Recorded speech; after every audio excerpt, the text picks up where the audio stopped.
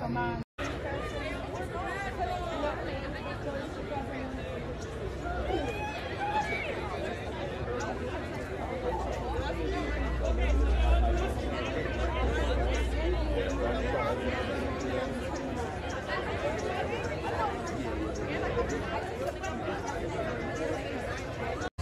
Hello, my name is Ella Nahum, and I'm a student at New West Charter School, and I'm here with 5 other girls. 4 of them are freshmen, 1 is a junior, I'm a sophomore, and we're being threatened to be suspended because we don't have the COVID-19 vaccine, and we're being refused of the right to attend school. We feel segregated and discriminated. And we're being closed off by this caution tape-like thing. We're being segregated from the rest of the school. Yeah.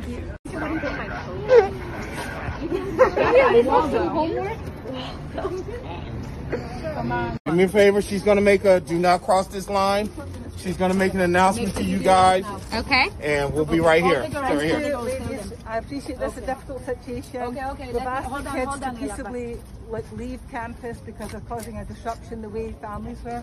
If the kids are not going to leave, we're going to have to suspend them for disrupting school activities. Now, when you suspend someone, we've asked them to leave nicely. I'm not going to answer the questions on this. I've made a point, and that's what we're asking the kids to do. so suspension without a hearing. Excuse me, I have a question here.